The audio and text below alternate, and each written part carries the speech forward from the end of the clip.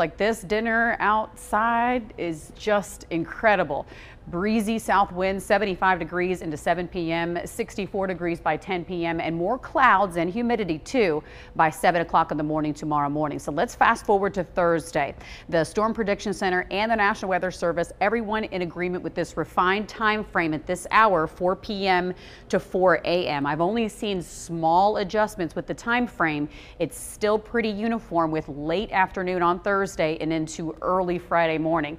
Now, what we're looking at right now is an enhanced risk for strong storms. That means that tornadoes are a lot more likely in Meridian, Mississippi, but they will start to get closer to areas like the University of West Alabama in Livingston, Greene County, and then it will move from west to east. So we're all shaded in yellow, and by definition that means scattered severe storms, heavy rain, potential for 1 or 2 tornadoes and damaging winds, even hail a possibility because there is a cold side, and our temperatures in the 80s now. We're going to go back to those 60s for the highs behind this weather system.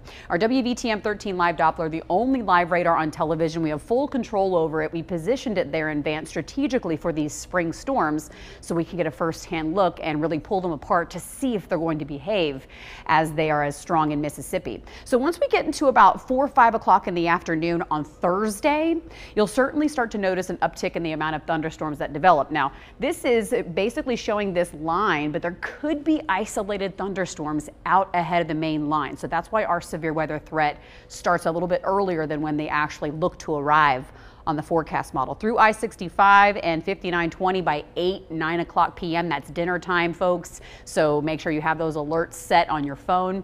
11 p.m. into 1 o'clock in the morning, it gets closer to Lake Wedowee, Logan Martin Lake, and Lake Martin, pushing towards I-85 and the Auburn campus, Troy University, closer to Fort Benning as well. As sunrise approaches, it will be more of an issue for the Peach State. So again, our time frame is 4 p.m. Thursday to 4 a.m. severe weather possible. So we have labeled Thursday as a severe weather day. That's why it's shaded there in red.